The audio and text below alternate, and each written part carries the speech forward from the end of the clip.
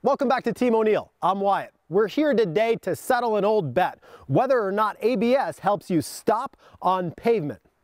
We all know that ABS helps you brake more safely, perhaps, and avoids getting into a skid, but does it actually lead to better deceleration overall?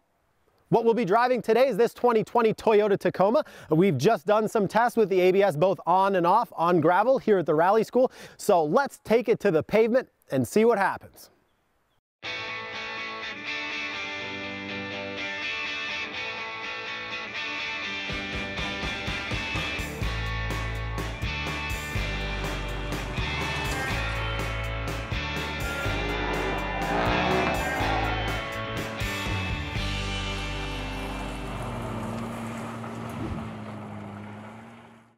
All right, so 2020 Tacoma automatic. I'm just in drive, all right foot brake, and basically just 3, 2, 1, go. Slam on the brakes, come to a stop. Once the vehicle hits a full stop, stop. We'll take a look at the time. We'll do it, say 3 times with the ABS on, 3 times with the ABS off, just to get a couple of data points, just so there's maybe no flukes. And I'm on a very deserted back road. I can see clearly behind me for half a mile at least, perfectly safe. And we'll see, I'd like to do, I believe the speed limit is 50 miles an hour, so we'll do 50 to 0. Accelerating, ABS is on. That is 50 miles an hour right there. 3, 2, 1, stop. 3.37 seconds.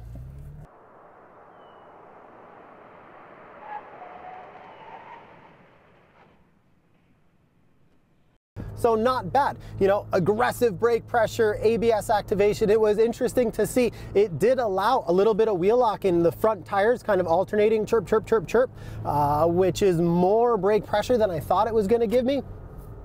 Turn around and give it another shot. All right, round 2, ABS on. There's 50 miles an hour. 3, 2, 1, brake. 3.47.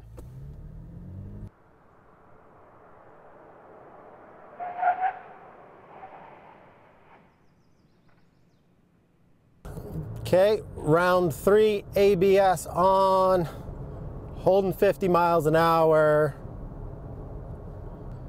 3, 2, 1, go.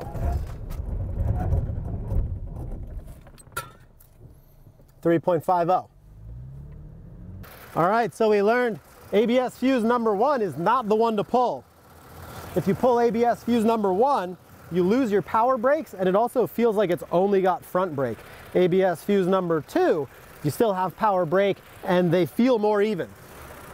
That's always something you're gonna find when you pull an ABS fuse, because a lot of that brake proportioning, you know, your brake bias is handled by that system too. Some cars are gonna be better than others. And in this case, you know, pulling one fuse is very different than pulling another one. So if you got one of these, ABS fuse number 2 is the ticket. All right, so ABS off, looking for 50 miles an hour. There it is, 50. Holding right at 50, 3, 2, 1, stop.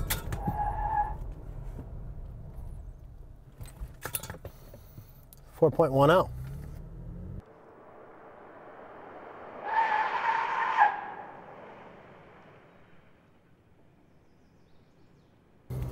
All right, 4.10 with the ABS off there, braking, it really feels like you only have front brakes. It doesn't feel like the rear brakes are doing much of anything at all. That's again because that brake bias, brake proportioning is handled through that ABS system. Luckily, we're not out of tricks yet. You could, of course, work on your technique and really try and dial in that threshold brake, but with only the front brakes working, you're really fighting a pretty uphill battle. So cheat code for that is to put it in 4-wheel drive. Now you're gonna have better 4-wheel braking. Even though I'm on pavement, it's fine. We're going in a straight line. I'm not too worried about it. 50 miles an hour. There's 50, 3, 2, 1, stop. 3.25.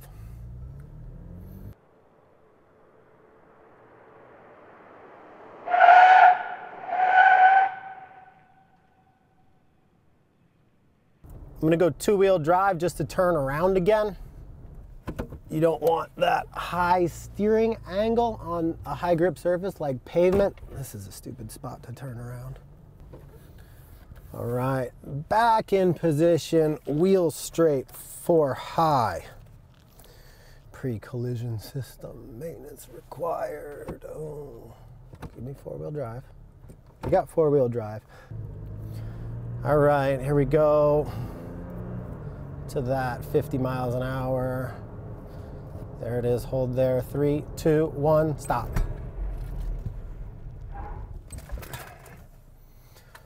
.87.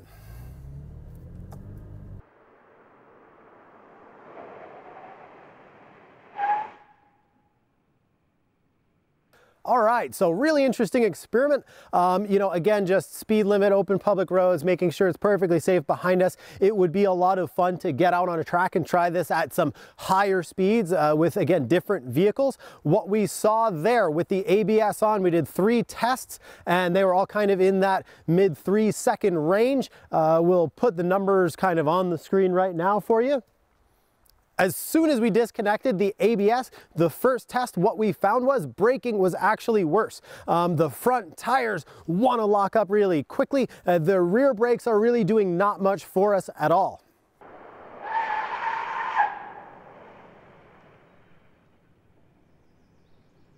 The reason for that in any modern car, you know, the ABS system, the stability control system, everything is working in unison, and really that is controlling that brake distribution for you, your brake bias from front to rear. So when we pulled the ABS fuse in this, we really only had front brakes, which is why the braking performance was so poor. Only did 1 test in that. It was right in the low 4 seconds. Immediately switched to four-wheel drive because, again, if you've been watching this channel or you've done some driving in the winter time, you know that four-wheel drive does improve your braking.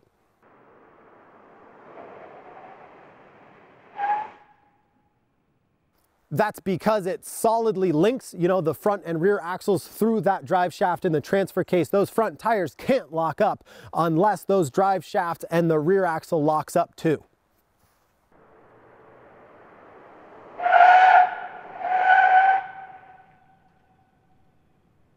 So once we shifted into four-wheel drive, obviously massively better braking. The first test was that low 3-second range, and the second test broke that 3-second barrier, and we were down in the high 2 seconds. So again, if you're interested in this kind of stuff, we can get out on a track, we can get up to some higher speeds, we can get some, you know, better timing equipment and that sort of thing. But hopefully, even just as a very quick test, this is something that, you know, anyone could do who has access to a back road with a long, safe straightaway on it.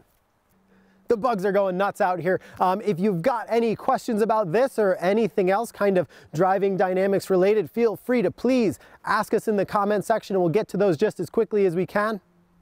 If you're interested in doing some high-speed driving yourself, learning some skid control, maybe doing some drifting, some professional instructors with you, check out teamoneil.com. We've got courses all year round up here at our facility in New Hampshire. Until then, have fun, be safe, and we'll catch you next time.